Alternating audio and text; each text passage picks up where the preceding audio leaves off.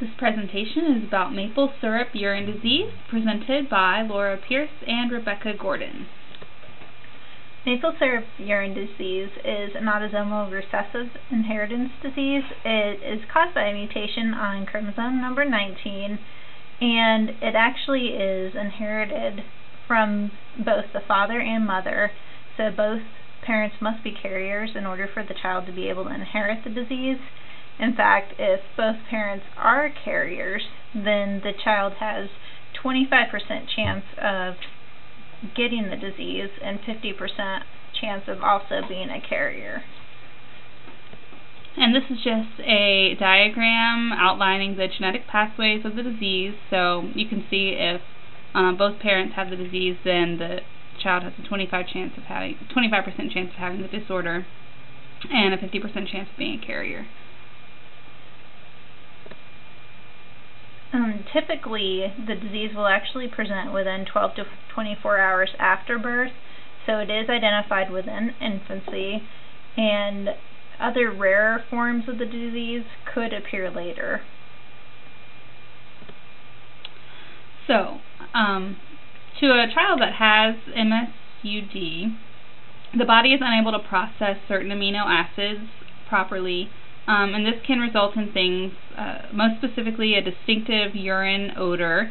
The urine smells like maple syrup, which is why the disease was named as such. Also, it can result in poor feeding, vomiting, lethargy, developmental delay, apnea, and certain stereotype movements like fencing or bicycling after the child is about 4 or 5 days old. Also, milder forms can present as anorexia, poor growth, irritability, or developmental delay later in childhood. And this is just a display showing the difference between normal amino acid breakdown and the amino acid breakdown of someone with MSUD. And on the right, you can see the person with MSUD and how the body isn't able to break down the amino acids, and therefore you have a buildup of them, which leads to specific health problems previously described. So the prognosis for someone with MSUD is pretty good. I mean, it is life-threatening if it's left untreated. It can result in coma, death, neurological damage. Life stresses such as surgery or injury or things like that can trigger high levels of amino acids, therefore threatening the life. But with proper diet and proper care, children can grow to adulthood with fewer problems. And basically, it is a somewhat rare disease. The prevalence is only 1 in 185,000 infants worldwide, but there are specific populations in which the disease is more common. One specific population is the Old Order Mennonites, and then also studies have shown that it is higher among infants of French-Canadian descent.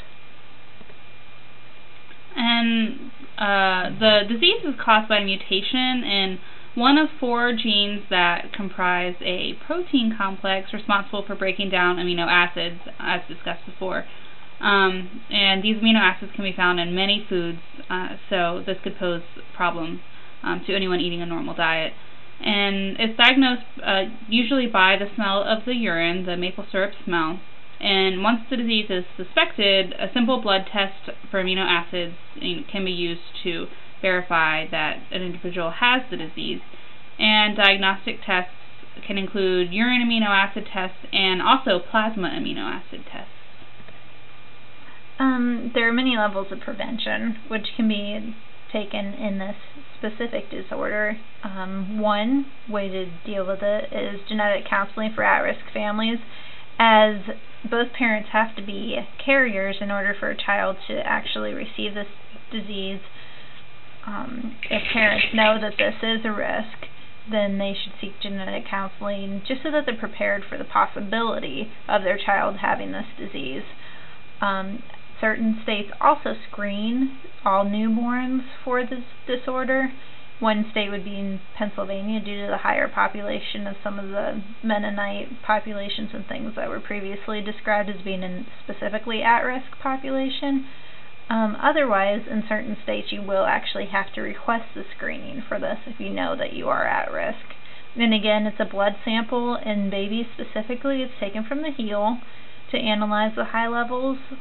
And if the screening comes back positive, then immediate tests of amino acids should be completed at that time. And so, some implications for families of children with this disease. There are a lot of treatments for it, lifelong dietary restrictions to control the amount of amino acids the child is ingesting.